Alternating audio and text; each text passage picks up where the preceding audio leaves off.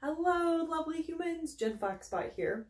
In this episode of Math Mondays, we're continuing our electrodynamics exploration, and we're going to look at motional EMF. Yay! So, why do we care? Well, number one, this is what happens in electric generators, aka how we can create electricity from physical motion. So cool! And it is a stepping stone to get to Faraday's laws, which are super fun and fascinating because it laid the foundation for physicists to discover that the electric and magnetic fields were actually the same force, just different manifestations. So cool. So yeah, it matters, and it's also really fun. All right, so in our setup that we're going to use to explore motional EMF, we have a magnet. It's purple because purple's a great color. We have a magnet, it's square, and its direction is pointing into the board, so in that direction. And we have a loop of wire drawn in white with a small little load, let's say a resistor. It doesn't generate a lot of current, but we will try to get current through this resistor. And we will do that by pulling the loop of wire to the right with speed V. Okay, so what is going to happen is that there is going to be a current that flows from the segment A to B. So we need to figure out how and why that happens. So the first thing that we need to note is that the force due to the magnetic field on this vertical component is given by the general equation for the magnetic field. I know that I skipped magnetic field, so I wrote the equation for the magnetic field force up here. It's Q times V cross B, and remember the cross product pulls out components that are perpendicular. So if we have a section of the wire that is not perpendicular to the magnetic field, it won't contribute, or the force won't act on that. So we have F mag, and I'll say up, to indicate it's from A to B, and that just equals Q VB. Okay, so now we can start to ask, what is the EMF? What is the force that starts to push the force per unit charge within this wire? So again, we're gonna pull from the definition from the video we did last time. We have a closed loop. We're going to go around A, B, C, and D because those are the only parts that are feeling the force to the magnetic field. So we have F magnetic field, and I wanted to note it's little f because it's the force per charge. So we're going to drop this Q, and it is dot dl. And because it's the force per unit charge, we just have V, B, and then the only parts of our path from A, B, C, D back to A that contribute are these vertical segments. Oops, and I need to define that, which is H, and then we have X over here. Boop. Okay, so VBH. Cool, that is our EMF. I'm gonna move it over here for safekeeping. VBH. All right, okay, so, notes. This integral happens at a single instant in time. Like if we had a photograph or a camera that could take a photograph of charges, then we would be like bloop, and this would be the EMF in that photo. So with time frozen. And then the other thing is that DL points up. So DL has a vertical component like that. And that's just because of the way that the EMF is defined. So then we might start to ask the question, well, wait a second, who's doing work in this situation? And again, I skipped magnetic fields, but magnetic fields never do work. That is an inherent property of magnetic fields and the physics definition of work. So it's not the magnetic field that is doing work on the charges. Well, who is then? Or what is? We are, because we're pulling the loop. We are using the fact that we eat food, that food gives us energy, And we are using some of our energy to move this loop to the right. So, how much work are we doing? Well, to answer that question, we need to think about what is the work done to move a charge around the loop. So we need to draw another picture. So again, we're gonna, whoops, that was off of the loop. Too many lines on the same loop. So again, we're gonna look at this vertical segment because that's really where the charges are getting their initial push. And so we know that because there is a current flowing through this loop, the charges are going to have a velocity in this direction. So they're going to have a velocity u. So if this is from A to B, but we also know that because we're moving the loop right, the charges from A to B are going to get pulled with a velocity v in this direction. And now this kind of doesn't represent our loop. Oh, I should say, okay, so we're pulling here. And so they inherit the horizontal velocity. So we should also add in our magnetic force, which is going to have a component to the left, which is going to be QUB, but because we're interested in the work done on per unit charge, it's going to be UB. And so the force transmitted to the charge, or sorry, the force is transmitted to the charge by the structure of the wire. And that force is just equal and opposite to UB, because that's what we have to counteract. We have to counteract the force of the magnetic field that wants to keep the wire stationary, or wants to keep the charges stationary, I should say.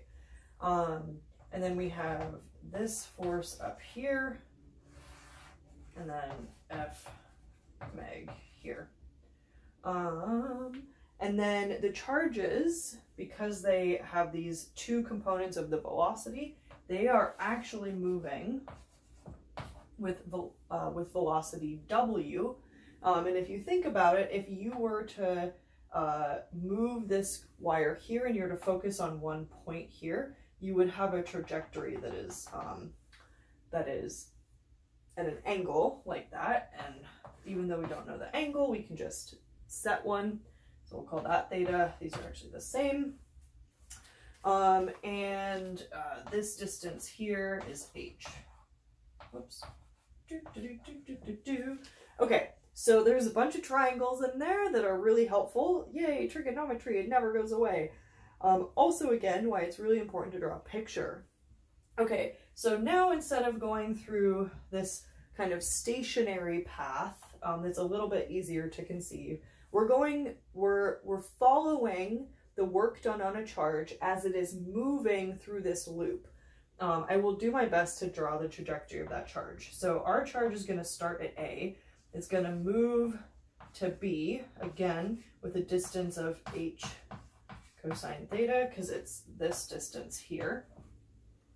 And then it's going to move to C, because this isn't really going to go anywhere. And then it's going to move kind of at a weird, since it's still moving to the right, it's going to move down like that, and then something like that. Okay, and then we'll call this A prime. So this is D, and then this is C. So again, this is as the charge is moving. What did I forget? Cool, nothing. All right, so now we can ask, what is the work done? So work, yay, equals the integral of the pulling force along this path, and we end up with, this is the magnetic force, UB, because boom, we said that over there. Then the path is going to be h cosine theta, because that's the only part that contributes. and we are going to end up with a sine theta from the dot product. And if we do some trig, you will find that this simplifies to VBH. Hey, wait a second. We already said that. So this is actually really interesting because we got to the same conclusion, or we found that the work done per unit charge is equal to the EMF, the same conclusion here. But we took different paths and different forces were involved. So that's really interesting, and it gives us some insight into what is happening in this loop of wire. To make our lives easier, we can express the EMF generated in a moving loop with a new term